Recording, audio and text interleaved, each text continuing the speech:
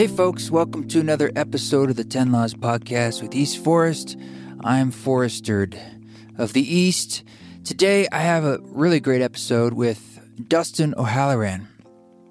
He is an amazing composer and musician, someone that I've admired, well, from like a lot of us as I listened to his music for many, many years. And I was just delighted that we got an opportunity to talk and connect in person. Just one of the best things about this podcast. I caught him while he's in Iceland.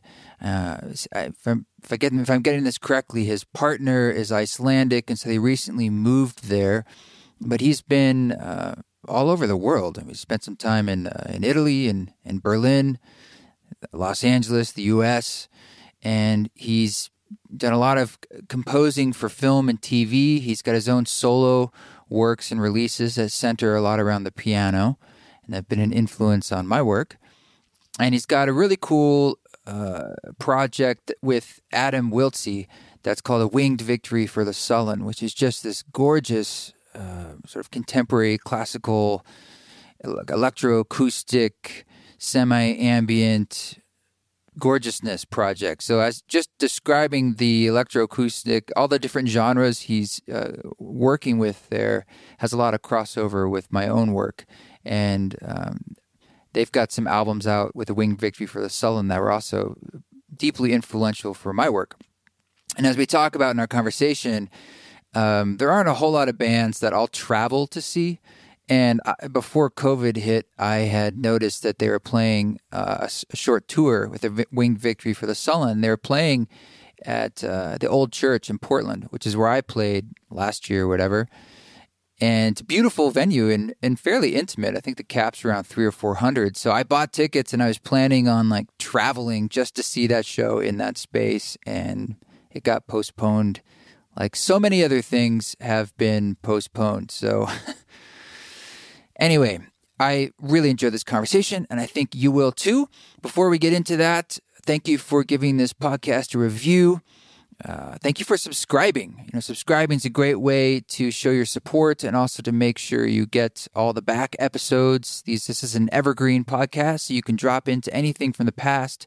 If something there interests you, check it out. And thanks for sharing it with your friends and for giving reviews. You can do that on Apple Podcasts. Give a little written review or a 5-star review.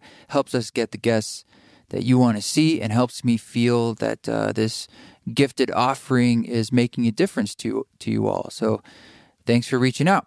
And if you do want to send us an email or say hi, you can do that at team@eastforest.org. So this week, just a little personal note, you feel free to skip through this if you want to hop over to the interview. It's been a hell of a week. Just for me. I mean, I know there's always so much going on in the world these days, which is not a surprise, but I felt like it kind of came home to roost for me emotionally over this last week. And I'm not saying this for any reason other than to say it. I think sometimes I get afraid of sharing my own humanity.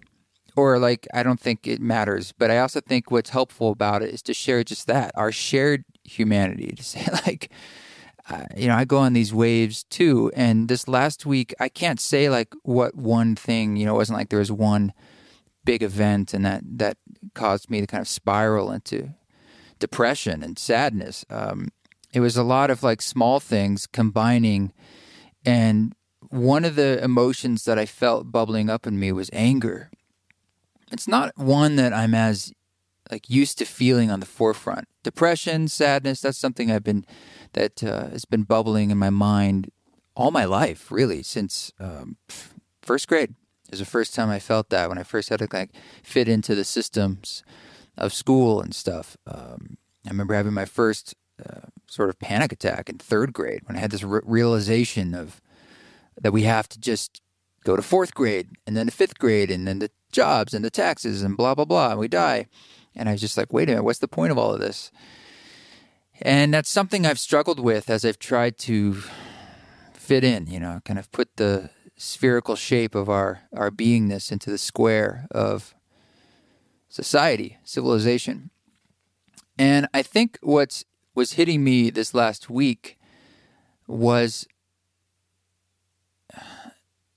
a grieving process. And this is me trying to process what I still don't fully understand. A grieving process for the change and for the loss.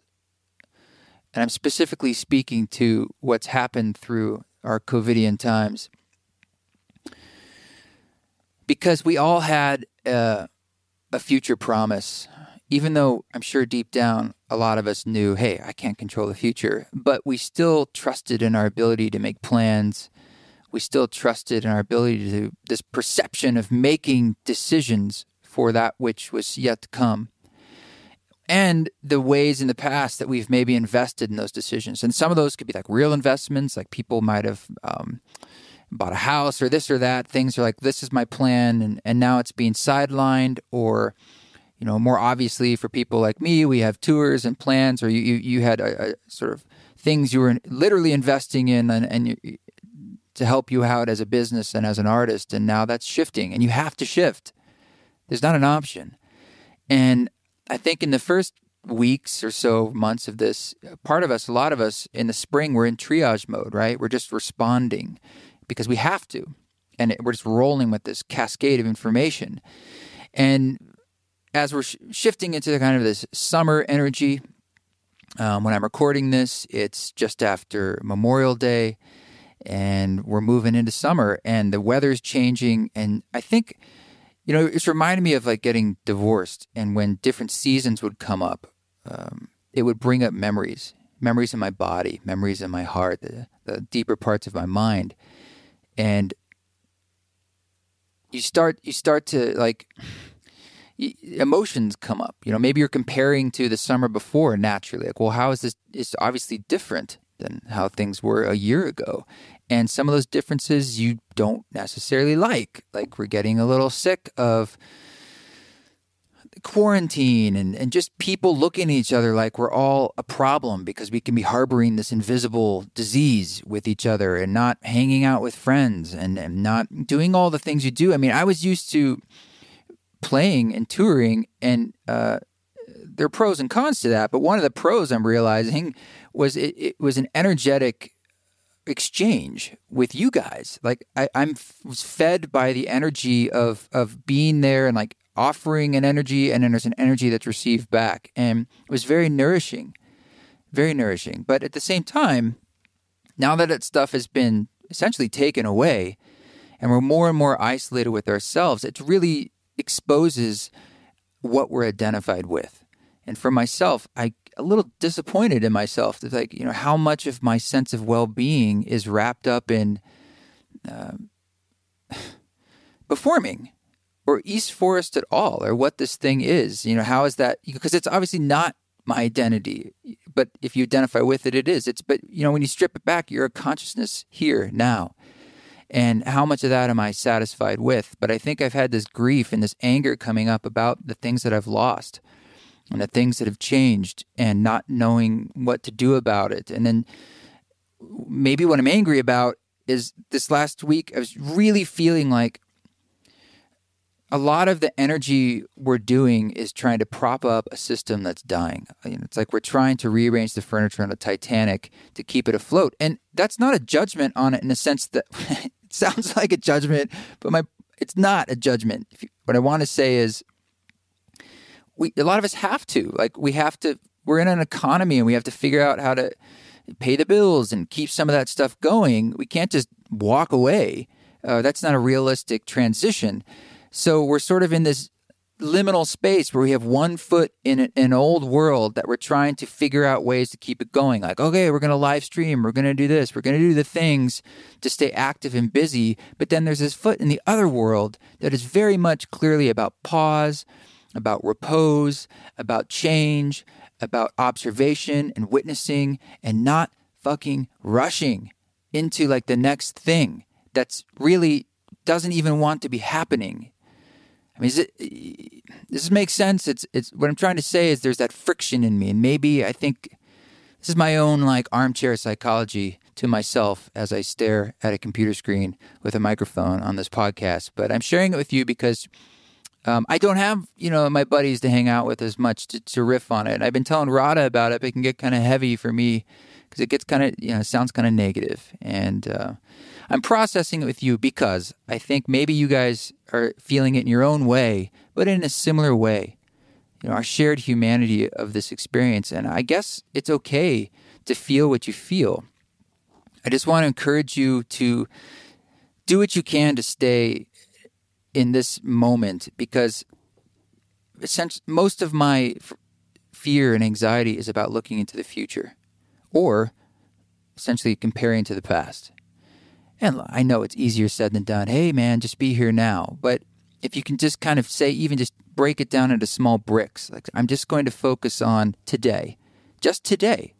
And every time I start to wander into the future, I'll bring it back to today, or even just this next hour, or even next 5 minutes if you're really feeling it right now. And just say that's all I have to do. I'm not going to try to figure out all the things that we don't know. And God knows we don't know. We never know, but we really don't know now. And nobody knows.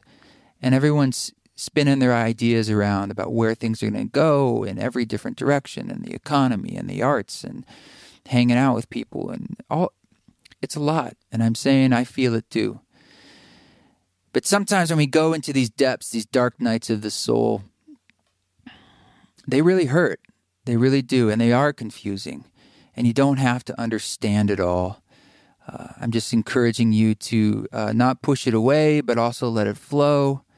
And recognize that there's a processes going on inside of us on this deeper level, that it's okay for it to happen, and there's a growth there. There's something transmuting and changing and pushing through the soil, and we're in an emergence that's continuing to emerge. So that's my 2 cents on that for now. Thank you so much for listening. Thank you so much for your support. I'm continuing to work on music here in the studio in Boise and in Boulder, Utah. I just got a marimba on Craigslist. I don't know why. It was like, you don't see those around, especially in Boise. I'm actually really looking for a vibraphone. Anything that's kind of like a piano I can essentially play. And I've been playing around with that on some recordings, but I'm probably like 50% into, I'll say 50% into a new studio record. That's very exciting. So I'm just continuing to crack away on that. And we've got more releases coming for you in the near future. So let's get into this conversation with Dustin O'Halloran, the one and the only. Here it is.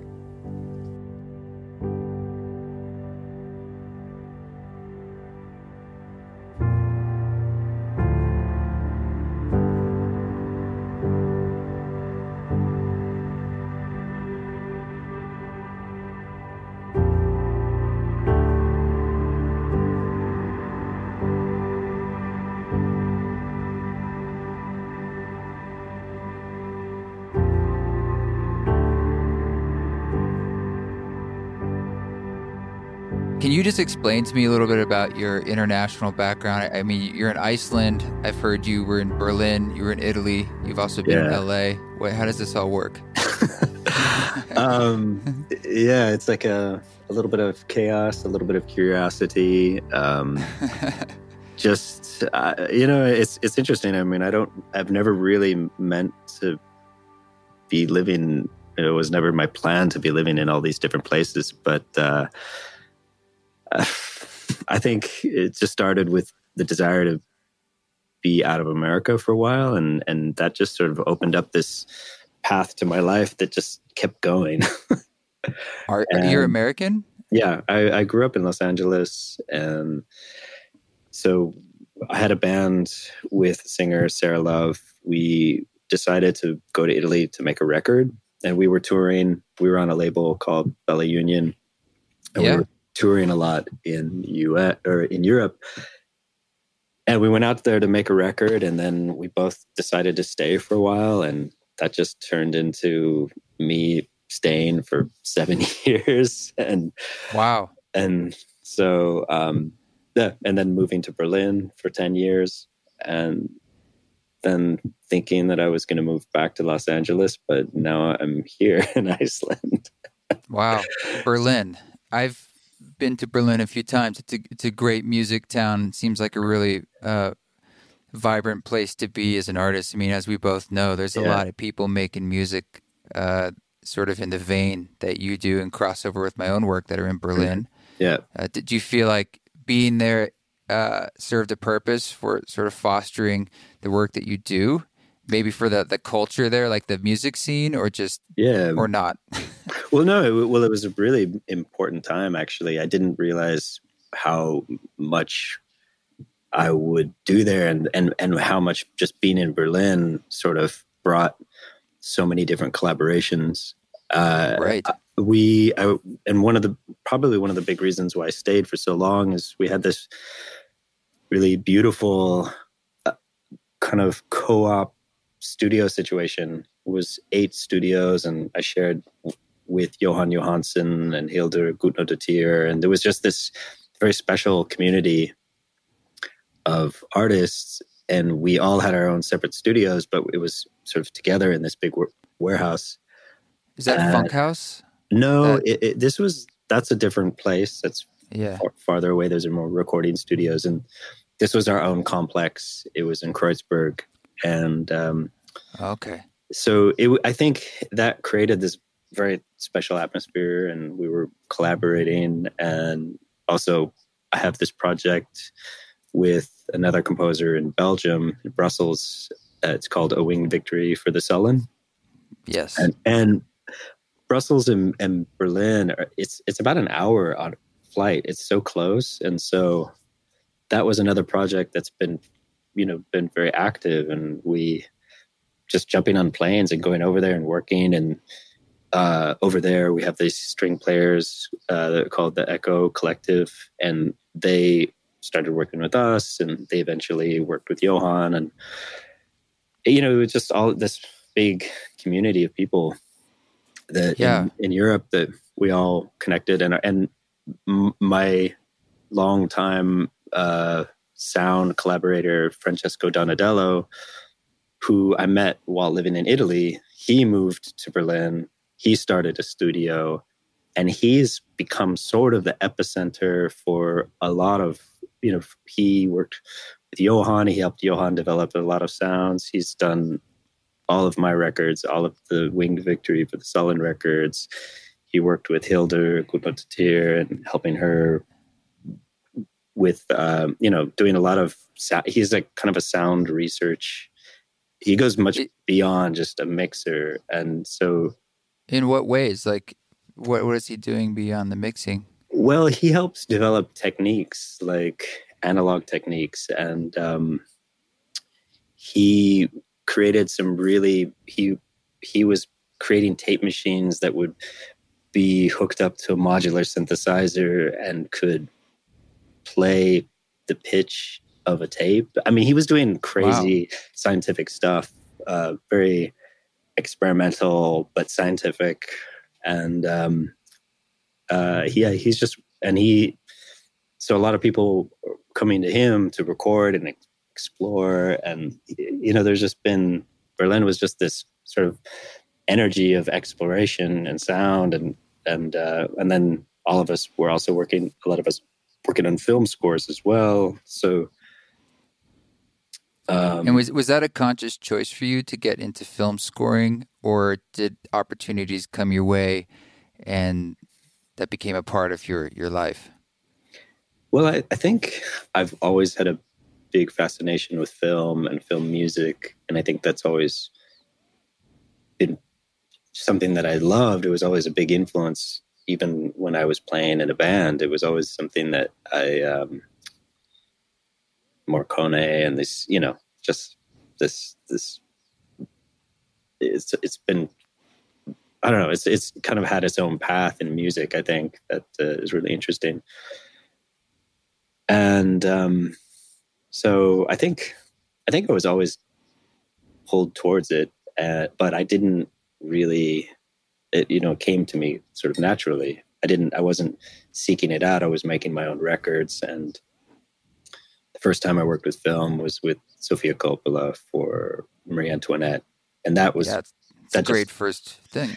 And and that was just because I was making piano music in a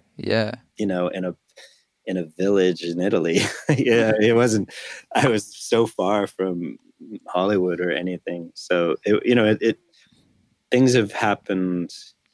My life is definitely a series of serendipitous events that continue, but obviously it's just what you're putting out that brings things to you. So Do you find that when you write, because I think writing for film or picture in general is kind of tough because there's they have specific needs, and you're essentially trying to serve the picture and working with the director, and so you have these constraints. And do you find that doing that versus making music that's just for you, that you're releasing under your name, or just music that's just a creative asked you, it's just for that, like a Wing Victory for a Sullen or something, that there's those limitations of working for film? Like, do you find that in a sense, like, I'm sure it's satisfying, but is it creatively stifling at all? I mean, like, you don't get to express something as pure? Well, it's a little bit of both, and I think that as you sort of go deeper down the rabbit hole of film scoring, you start to understand it as a way of life differently than in the beginning. In the beginning, my first scores were more like records in a way, because people really wanted something specific from me, and a lot of the music that I would write was not to picture, and they would just use it in their film. But as I started to get into a more serious role of composing for film, the compromises become bigger and the limitations become bigger, but then you get to explore things that you wouldn't explore in your own music. Right. But I've had an interesting path, because I've been able to have a chance to record with really big orchestras, to do things that I probably wouldn't have done with my own music. And I learned a lot from doing that. But I think at the end, there's a lot of compromise. So I think that I personally am sort of pulling back and I'm starting to work on my own music again. And I think that it's something you have to kind of protect. Yeah, because is writing for film, I would imagine, pretty lucrative if you can get into the factory getting those jobs. I would imagine, compared to creating our own music and just releasing it. Yeah, and I think it is work, and I think if you're coming from a place where you're just used to working, you can kind of easily just fall into that and go, all right, I'm just going to do this, and it's good work. But you can lose your way a little bit in it, because you serve a film and you learn to write serving a film, which is what it needs, but it also, you start to lose touch with your own intuition. So I think it's important that you step away from it from time to time and just kind of get in touch with your intuition again. And that's sort of... Tell me more about that. Like, what is that thing you think you're losing touch with, that intuition that you are then, I'm assuming, saying you're more in touch with it when you're writing music that isn't a picture? What is that? I mean, well, picture and film inherently is a square. It's a box that has this. You start with a script that has a defined story. You create an edit which has defined start and end points. There's parameters, and it has to sort of live in this box. And it becomes a part of something else. It lives inside of a story. The constraints of that, in a sense. The constraints of a story, the constraints of there's a start and end. Timeline. And then the constraints of the imagination of the producer and the director and everybody involved. So you learn to navigate, you develop, your intuition starts to shift towards understanding the needs of all of that, rather than just how you write for yourself. And you always should pull from yourself, but it gets complicated. I think that it can create a lot of frustration, because your instincts may differ, be different than the directors, and that's where that's where when you meet directors where you're really in line together, it's very rare and special. And a lot of composer director relationships are very sacred, and they only work together, I think, because obviously music is a huge role with a lot of filmmakers. So yeah, I remember way back in college taking a class on music and film, and I remember this idea that music is the thing that takes a two-dimensional medium and makes it three-dimensional. It literally takes that picture in front of you on the screen, and through the sound waves is connecting it to the body. Yeah. And it's sort of the thread that takes the person to the story. Yeah. It's interesting. I recently worked on a film that had very little music. It was only about 20 minutes of music, which is very rare in this day and age where everything feels like it needs to be filled with music. And it was really nice and refreshing that he wanted to, let the story play out mostly without it. And I really appreciated that space. And it's the film is called Antoinette. It has Kate Winslet and Saoirse Ronan. I think that's how you say it. But it's these are really rare directors, and it's I think it's really nice when you work with somebody that just gives a lot of space. And I actually really like the fact that there doesn't have to be music all the time, and I think that finding a way for it to be three-dimensional without music is a really is a skill challenge for filmmakers. So when you're making music for yourself, quote unquote, what is the thing that you are trying to get in touch with? Like, what is the litmus test for you that's like, there it is. Like, that's what I want to engage with in the music? Or is there a consistent theme there or feeling? Well, I think that's what I describe as your intuition, when you actually really are feeling connected. And I think that every musician knows that feeling. And, and I think writers and anybody who creates art from nothing understands that. Anybody that's looking for that feeling of, it's just this moment when you feel connected. And it's probably a little bit different for everybody, but I think that it's that sense that when you know that it's right for you. And I totally know what you're saying. Yeah, and I think it's being in touch with that is something that has to be cultivated and nurtured and takes time. And I think it's sort of the birthplace of all art, is coming from that desire to create and trusting your intuition and being very open and free to and there's a compassion with it for me, because I know it's such an ebb and flow. You get in spaces where you are in that space where you feel like you're in that flow, and then spaces where you feel like you're not. Yeah. It feels like a mental game more than anything. And if anything, I've learned over time how to let go of the negativity and be like, look, it's okay. Sometimes you fall off the wagon, and I know that tomorrow I'll get back on. And sometimes, it feels great, and sometimes it doesn't. And you just I have to just be like, I'm not going to give that too much credence to say that this won't work, or I don't have ideas, or this. Every project goes through those ups and downs and downs and lefts and rights, and that is the process. Yeah, absolutely. And I think it's an interesting moment now, because I'm sort of spending time with my daughter, and I'm not, I'm sort of taking a little bit of a break from music, and just and letting that be okay. I'm usually usually have a lot going on, a lot of projects, and it's just just being okay to step away for a little while.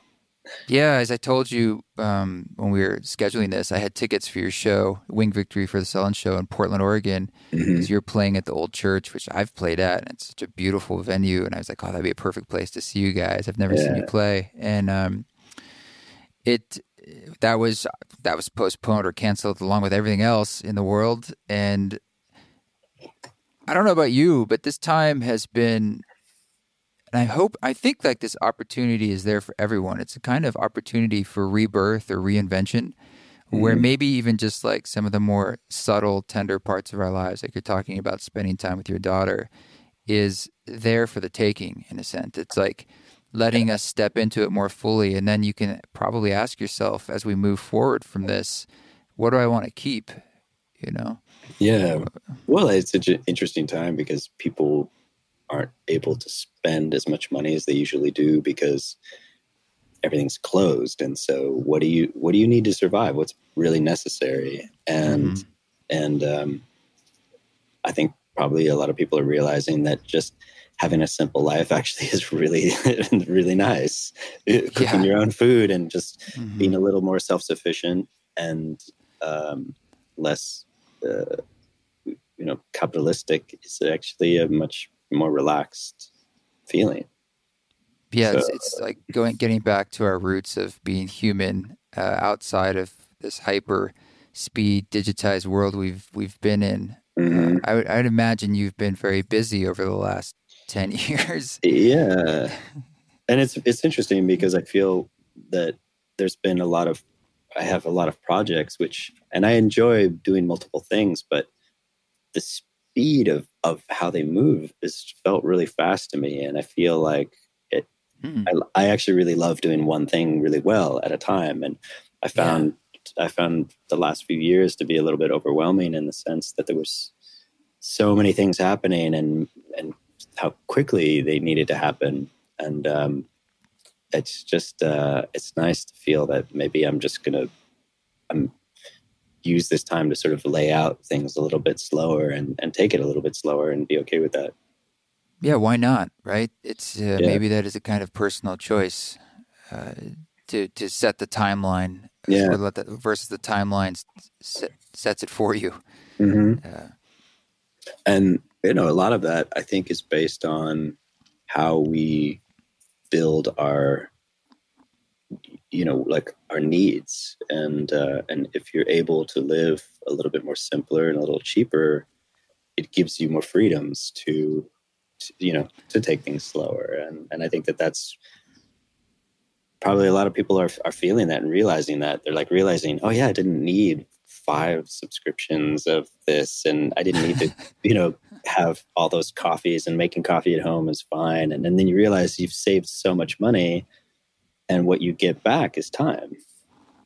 And that yeah, I time, have a lot of friends who speak to this. I have a spot I yeah, live in southern Utah, which is like it's nothing there. It's just about being on the land, and a lot of people choose to be there because they they didn't want to be part of that other life. And one of my yeah, friends has a great phrase. I mean, these are guys. Some of them literally live in like yurts with their family, or some of them live in caves for a while. And yeah, he's always says he's time rich. He's like, I'm time rich. What do you want to do? Oh, sure, let's do it. Like, oh, you yeah, want to hang out for the day? Okay. yeah, And that's their barometer of wealth yeah, is how much they can enjoy just the moment yeah, and not be running anywhere. yeah, yeah, that's true. But they don't have a lot of money, but they Yeah, design their life where they're like, well, I work as little as I can so that I can not. So I guess I can just be. yeah, yeah. I mean, I think I think, if you're a creative person, and you need certain channels to put your work out there. There's a certain inherent connection you know to the modern world that you may need, Of course. but I really respect everybody's decisions. And I think but overall, I think just this whole global pullback, I hope brings a little more awareness and a little more peace to people. I mean, a lot of people are having a hard time as well, so obviously, like, certain people are just privileged to be able to have time. Some people are, in very dire situations. But I think, I don't know, hopefully it just brings communities together and people can help each other more. But Yeah, yeah, and you're in Iceland, right? And that's yeah, where your family lives there, or you also spend um, time there. Well, my partner's Icelandic, and I have, because I shared a studio in Berlin with a lot of Icelandic people, I sort of ended up knowing, a bit of the Icelandic music community here. It's quite a community. Yeah, it's crazy how such a small island and there's only 310,000 Icelanders. Like there's how many talented people are here. Maybe you're just going there to drink the water so you can become an even better musician. That's what I always thought. I've been there 4 times and performed a couple times there, and I always had the same thought as you, as like, why is there such a high proportion of incredible music coming out of this place?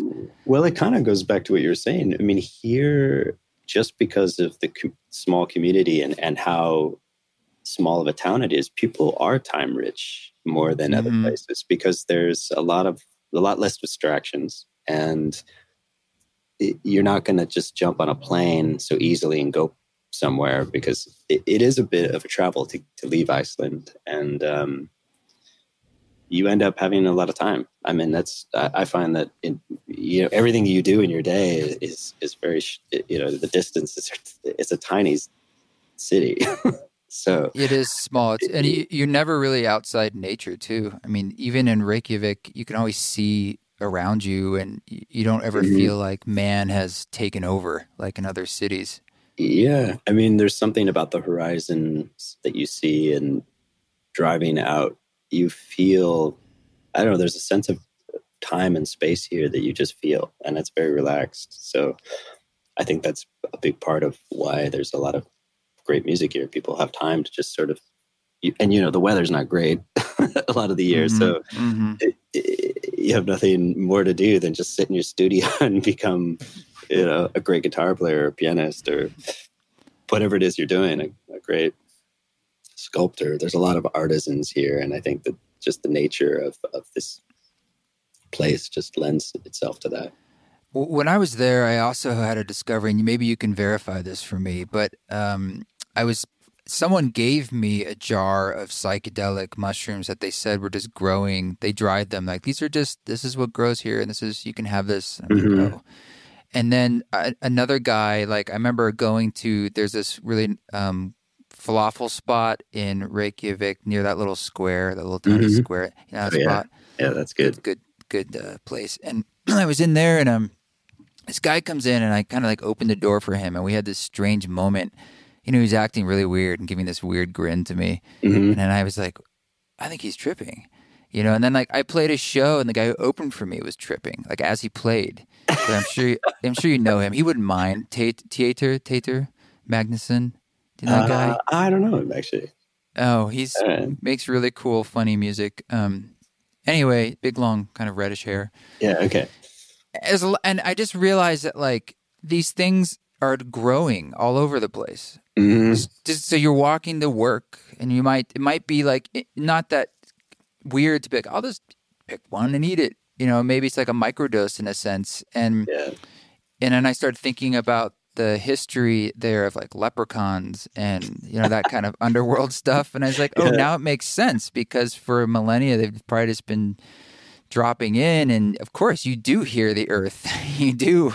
You get closer to the landscape that way. It's a way of sort of your own divination and education. And so I felt that was a part of the culture and the landscape there, and dropping you probably further into the mystical and nature that I hadn't really previously thought about. And maybe that had something to do with the creative spirit.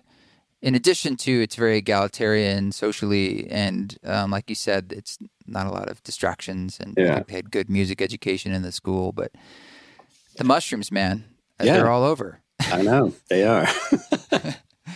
And also there's the non-psychedelic ones are just growing everywhere that you can pick and eat as well. If you're for mushroom people, I was working with an assistant here, and he was a big, I think mushroom people are particular people. They are, yeah. And he was going out and picking these great mushrooms. I don't know much about him, and I would never do it because I probably would just die. But he was picking grape mushrooms and cooking with them, and he was really into it. They're just everywhere, all over the city at certain times of the year. Yeah, man. I was doing a podcast with Peter Broderick, and he says his favorite thing to do is to forage. Yeah, there's you can really forage out here. Yeah. Yeah. Yeah, well, Iceland seems like, to me, I know the weather can be kind of shit, but I don't know. I really love the people there, and it seems like a really cool place to be doing music. I mean, I know the limitations of getting gear and all that kind of stuff. It's nothing like Berlin, but there is some amazing music that's been coming out of there, no doubt. Yeah. No, it's not a bad place to be, especially in this crazy moment in time. So I do feel lucky. Did you bring all your gear there, or do you keep it there, like pianos? How does this work for you? Well, I brought my studio gear from Berlin, and I still have to set it up, but I was about to ship my piano. It's still supposed to come, but things have just been delayed because of COVID. So, but the plan is to bring my piano that I had in Berlin here. Okay. And can we talk gear a little bit? I would be remiss if I didn't. I don't want to go too deep down it, but I'm always interested in what kind of. I know you do a lot of upright stuff in your studio, and what kind of techniques do you like for recording that? As far as just your microphone setups, do you do a lot of close miking, or? Yeah, I mean, I guess I'm always sort of experimenting. I have these vintage AKG microphones that they have a C12 capsule. It's one of the early versions. They're a tube, and those sound really beautiful. I love Cole's microphones as well. And they're not too noisy for you, or? Well, I usually use them with a mix of. I'll use Shoops as well with them, and when I work with Francesco, he's always experimenting with different microphones. But when we record Grand, we're usually using a pair of U67s, which I really love. And but yeah, I mean, I kind of have a collection of vintage microphones, and the hi-fi microphones that I usually go to are the Shoops.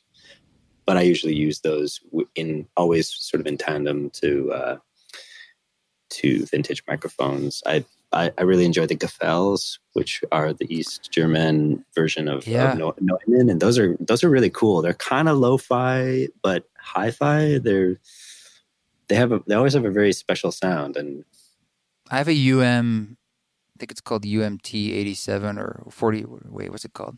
It's sort of like it's got like basically a 47 type capsule, but it's a FET mic. I like that. It's very, very like clean and standard, but I use it a lot for vocal mics. But I wish I had a matched pair for piano. Yeah, I mean, I've been kind of getting more into the Gefälls. I think they're very interesting mics, especially for how much they are, and it's just good to have a lot of different colors. No doubt. So, you've done some collaborations, lots of collaborations, whether for scoring, but also with the Winged Victory for Sullen and others. What's the value for you of collaborating? I mean, I know for me, it's like I always learn so much from working with someone else, but then there's also the limitations, but those can be great. I mean, limitations in general sometimes seem like a must for creating anything. Otherwise, it's just a sea of choice. No, I'm the same. I sort of need limitations to be really creative. Do you set them yourself sometimes? I mean, sometimes they come to you, like a film score is filled with limitations. But I kind of, I'll sit down and, sometimes I'll get crazy and just break out all the pedals and, this and whatever synths but I tend to keep it a little bit more analog, and that's just gives a natural limitation. I think the digital world for me is maybe just too many choices. So I sort of start, I usually start everything analog, even if it's electronic, it usually starts either with pedals or a modular synth or something that that naturally just has limitations in a way because it is what it is, and I start there. a piano string quartet. And then if I would do anything afterwards, I'll use specific tools, but at least I have something that's got a direction. And that's usually always starts with an analog source. So that I find that that's, for me, a better process. But it's really, I think I kind of, obviously, if I'm sitting down and I know I'm going to write a piece for piano, it's just going to be that, and I'll let it just be that. Sometimes I know I might want to embellish with strings, or it goes on different paths. But I guess in some way I sort of start with natural limitations. Do you kind of start from a place of improvisation? Like, what's that creative process like for you when you're in the beginning genesis of music? Yeah. I mean, sometimes it's just, I might want to explore a sound, and maybe that will develop into a piece of music. And that might be me just wanting to, like, I want to explore the Prophet 5 and I just start digging into it. And that just ends up sort of being,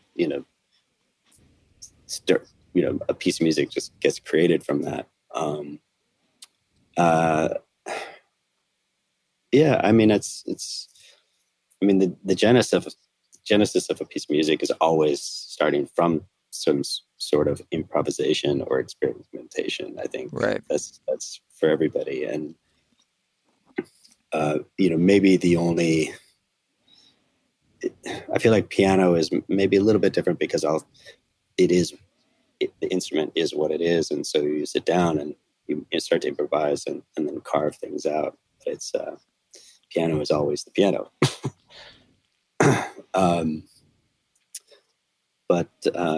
Yeah, I mean, I think that the piano is a special way that I work, in the sense that I don't record anything until I've finished a piece.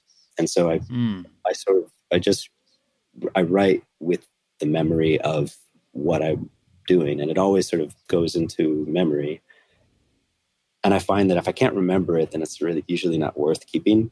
So I use my memory as a way to sort of, it's like a filter, and then I don't record it until the end. So I'm not recording a bunch of improvisations and then building a piece from that. I'm usually just playing, and then when something sort of starts to form, I'll come back to it. I'll build on it.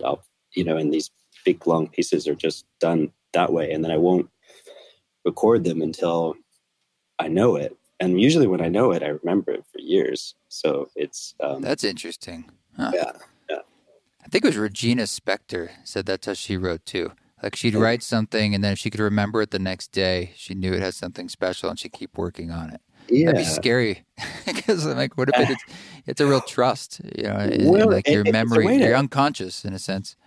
Yeah, I mean, I find if I read music, I don't remember it because it's accessing a different part of my brain. I have a hard time remembering pieces if I'm reading sheets. But if I just play it and I internalize it, then I remember it much longer. It's like I don't know, it gets stored somewhere else. Well, I read you say once that inspiration was a way of kind of transferring ideas for you. Do you remember that? Or can you speak more to what that feeling is for you? As opposed to being inspired by other music or inspired by others. Versus, the idea of, like, everyone says, like, how, what do you listen to? What are you inspired by? But it's sort of like, I always think that, well, I'm inspired by everything I hear. And inevitably when let's say I hear a piece and I'm sort of like, I go to write music and I'm almost like pulling from that. It comes out in a very different way, but it's being filtered through my own creative process, I suppose. Well, I think, music is such a chain. I mean, all art is a chain. It's a link. There's links of the chain. It's this long chain that is just going in both directions. It's being created and it goes into the past. And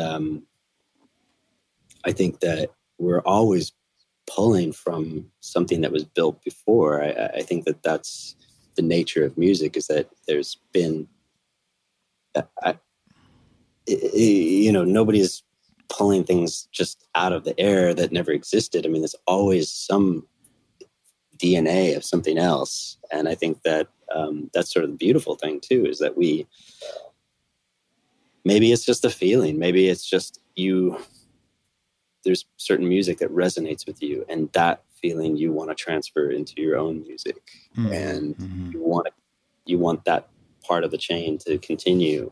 And I think that maybe it's a form, maybe there's a technique or something that you take the DNA of and you build on it. And it was something that actually maybe we did a little bit scientifically. That was a happy accident that actually informed a way to work, which was Adam and I, as a wing victory for the Sullen, did a remix of Johann's. And he sent us he was re-releasing Engleborn, and he was doing some remixes. And so he sent us this track, which was basically just a stereo recording of a quartet in a church. There was no separation. It was just a stereo recording. And so we were thinking, how do you remix something that's beautiful and just a stereo? There wasn't anything to kind of pull out of it. So what we did was we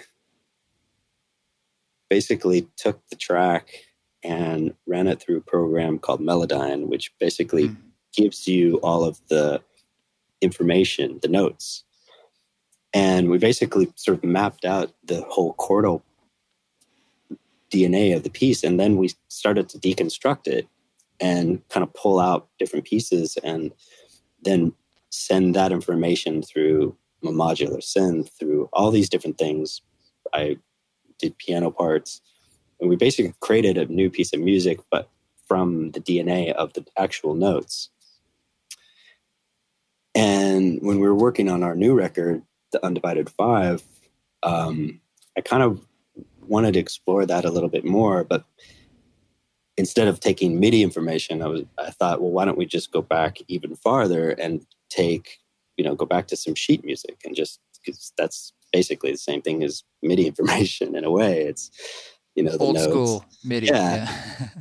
So we took a piece. There's a single bar of Debussy, and I thought, there's so much information sometimes in some of these old works. I mean, a single bar of Bach is so filled with so much incredible DNA. There's so many amazing chordal, if it's just like a passing chord, but like what's happening can be so incredible.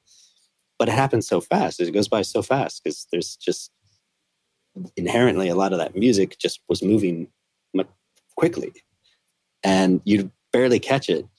And I thought, what if you just take this single bar and just expand it and just blow it up and take 6 chords, and we just sort of pulled all the notes and the DNA from these 6 chords of a single bar and created a 10-minute piece of music. Wow.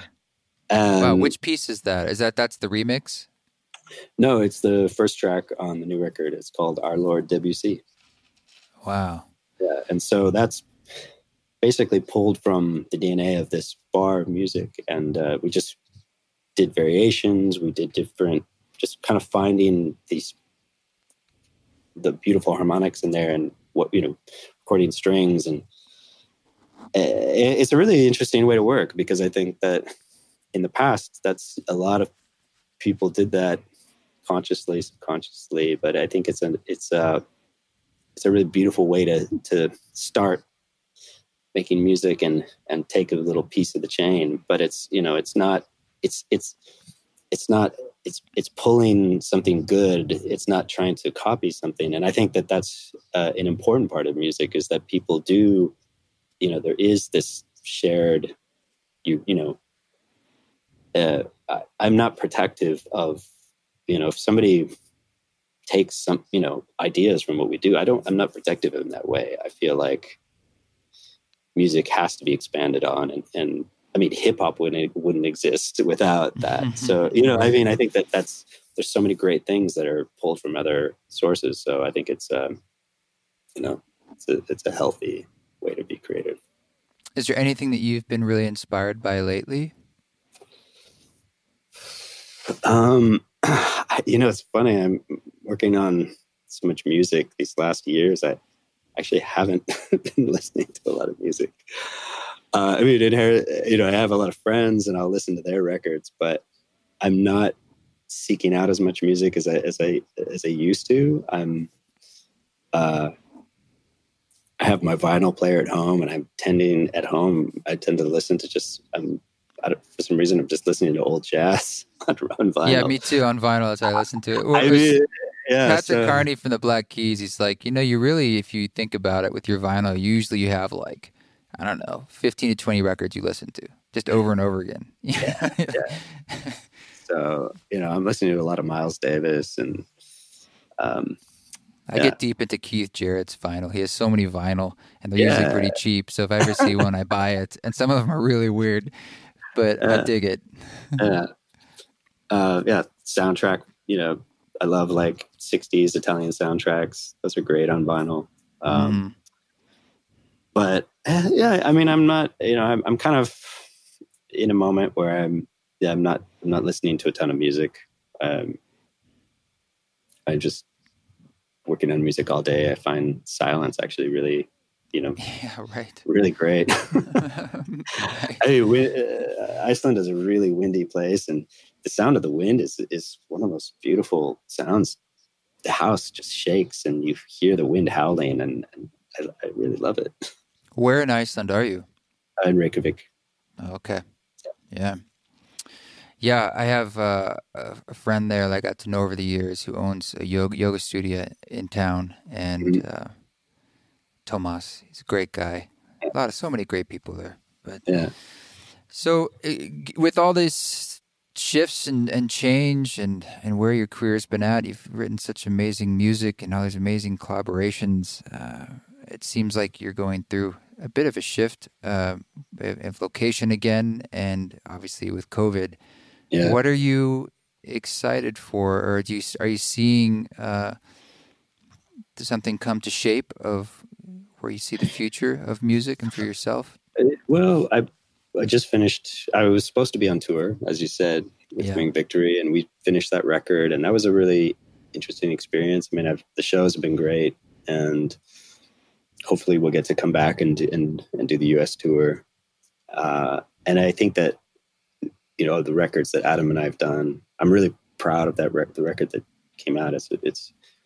It was a big process, and I learned a lot. And I think sonically, I'm really happy with how it came out. So I feel like that especially the last 5 to 6 years, I've put a lot of energy into that project. And so now I feel... It's a great project, man. I mean, it's so beautiful. Yeah. And so I think with the completion of this record, I feel like I have a little bit more space to start to focus on my own music, which I haven't done in a while. And I'm excited about that. Just kind of getting back to exploring what I want to do. And I have some ideas, but I'm also really open right now. And I think it's been so long.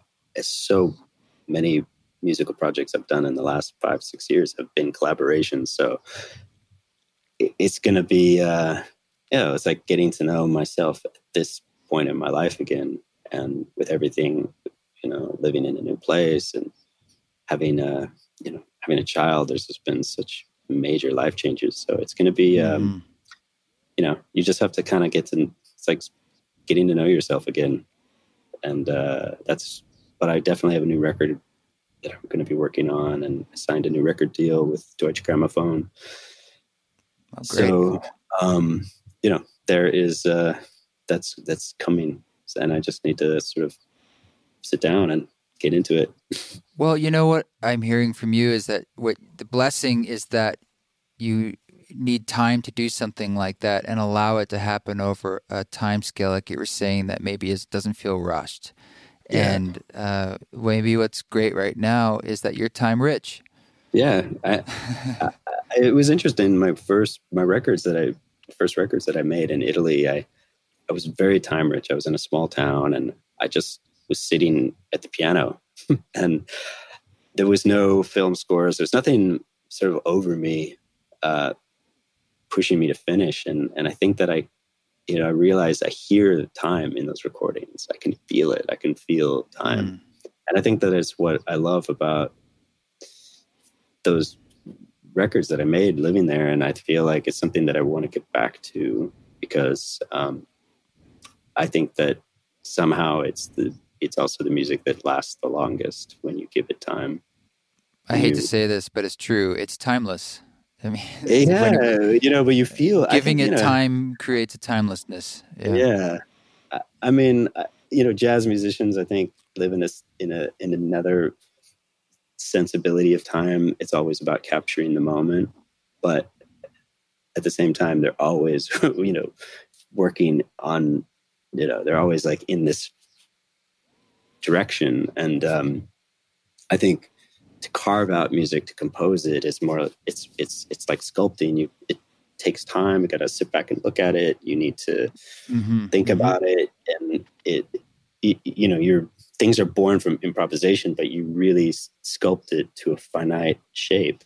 And that's, I think, what really beautiful, timeless composition is that's the beauty of it. I think there's a beauty in jazz and capturing a moment, but the other side of it is carving out something that will stand the test of time. So that's finding that balance. Well, that's inspiring me, because I have recordings that go from either end of the spectrum, where something that's literally a recording of an improvisational thing. I did this Music for Mushrooms album. That was a 5-hour improvisation, but it's just that. And then it is what it is, versus a studio record that you could work on for many months. Yeah. And I think they're both, they're two different approaches, and I think they're both can be really, produce interesting results. It's just, one just needs more time, and the other is it's just the moment.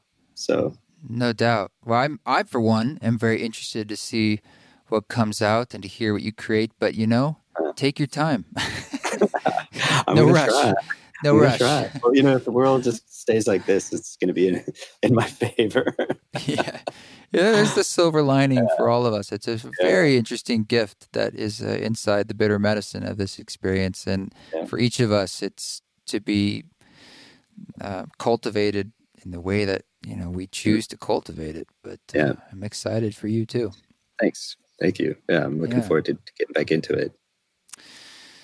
Well, thank you so much for giving us your time. This seems like a good place to bring the conversation to a close. Well, thanks for having me. Yeah, man. And hope we can do it again. And it's been a pleasure getting to know you. Thank you very much. Well, good luck to you over there. Thank you. And stay safe and keep, make some music during this time. Thank you so much, Dustin, for joining us. It was just a total honor for me to be able to talk to him, and I'm really hoping we can do it again. Definitely check out his music. His solo piano stuff is just beautiful, and A Winged Victory for the Sullen is the next level. And he's got the film scores. He's a lot of things going on, and if you aren't familiar with his work, I'm glad you are now. This track you're hearing in the background is called Our Lord Debussy by Dustin O'Halloran. Lovely, beautiful. If you want to hear it in its full glory and all of his music in high fidelity, please do so where you listen to music, as these podcasts are kind of low bit rate. But I'm really honored we could have this track as part of this podcast right here. Thanks again for reviewing the podcast. If you haven't done it, you can do it more than once on Apple Podcasts. It helps us get the guests you want to see. Please subscribe. And thank you for all the support of the merch you guys buy, or the messages you send, and the sharing you do on social media. It means a lot to me to feel, especially that I'm in a community now in these times where I don't get to see you guys too much on the road. It's even more valuable to me. So thank you. You guys keep walking your walk. Don't take any shit. But if you do it with grace.